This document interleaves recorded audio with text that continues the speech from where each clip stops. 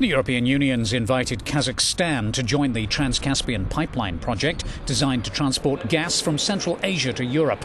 The invitation came from European Energy Commissioner Gunther Oettinger at an energy forum in Astana opened by Kazakhstan's Prime Minister Karim Massimov, where stronger energy cooperation with the EU was discussed. Kazakhstan's also offering to settle a long-running ownership dispute over the Karachaganak oil and gas field. The head of the country's sovereign wealth fund said that they're willing to pay up to €825 million to join the international consortium developing the field.